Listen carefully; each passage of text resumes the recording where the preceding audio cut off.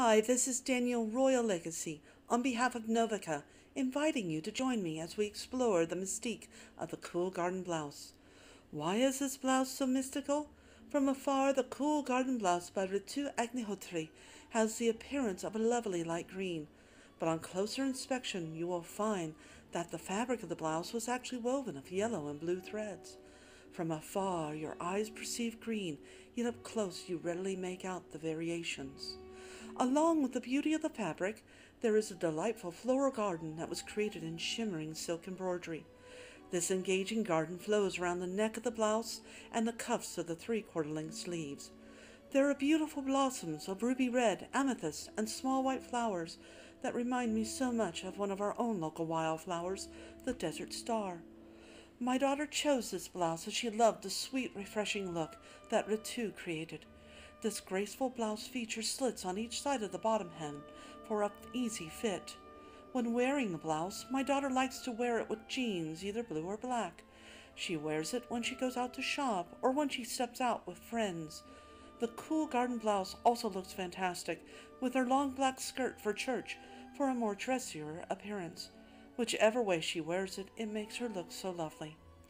Now, when you receive this blouse in the mail, it does come to you in a small bundle wrapped in tissue paper. When you unfold it, you will find that it is wrinkled and needs to be ironing before you wear it. Because it is made of 100% cotton, you will need a hot iron, but take great care of the silk embroidery.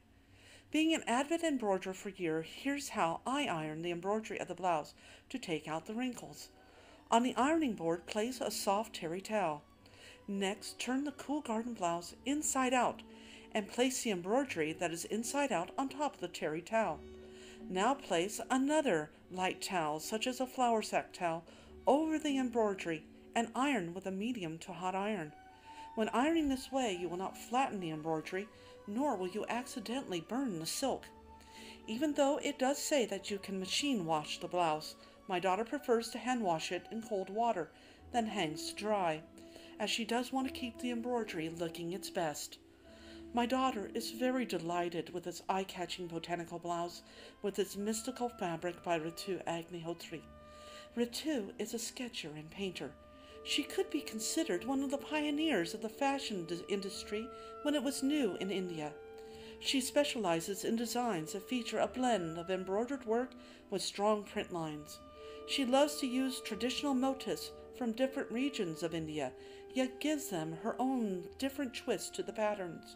Ritu puts so much passion into her work, and the Cool Garden Blouse truly symbolizes her artistry.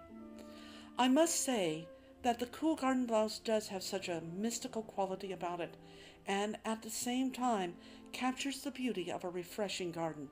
It certainly is a treasure found at Novica. Thanks so much for listening.